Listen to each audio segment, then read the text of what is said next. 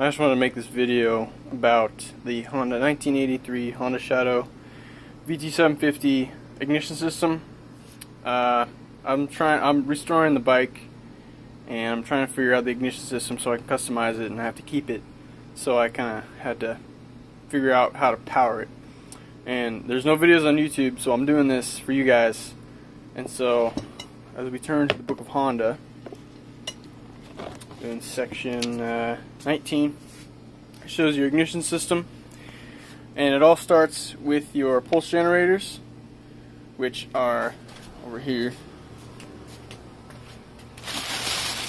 On this side, over here. So the bolt that you crank to turn your crankshaft over when you're doing your valves and your timing and everything, it has a little brick thing that goes around these pulsators, and that when it goes around, it makes a magnetic pulse. And so that magnetic pulse goes through these wires into these 4 contact points, and then those 4 contact points are right here. And so, number 1, there's 2 of them. So one goes to the wires, go to here, and then 2 of the other wires go to number 2. And these are spark units, which are these things.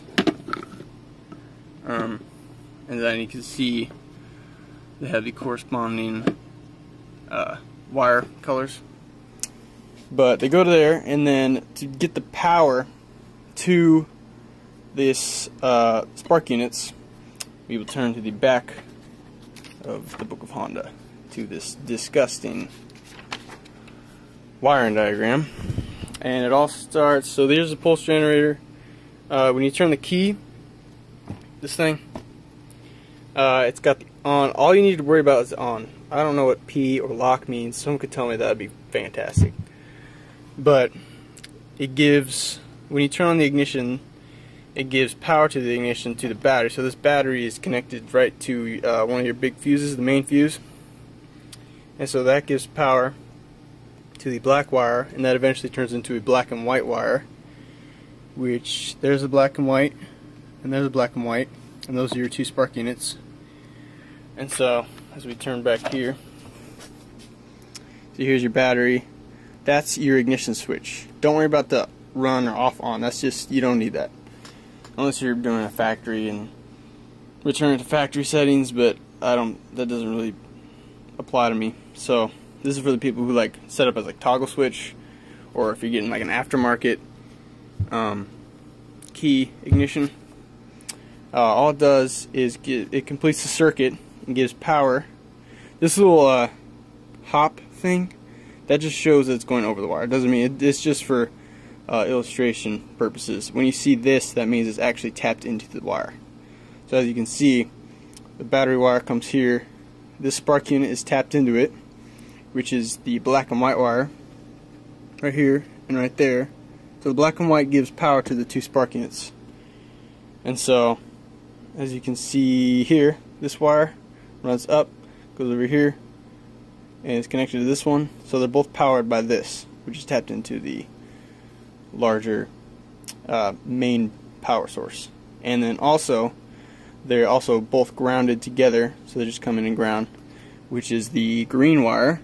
There's a green, runs up here, that one runs up there, and it eventually goes grounded to the frame, which goes back to the battery. After that, then you have 1 wire.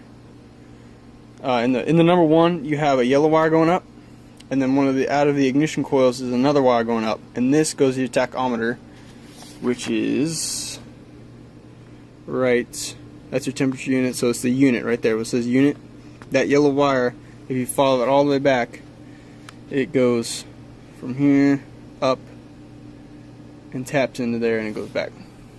So the yellow wire is your tachometer. So if you're doing an aftermarket like tach meter or digital gauge, you just take that yellow wire, which is this one.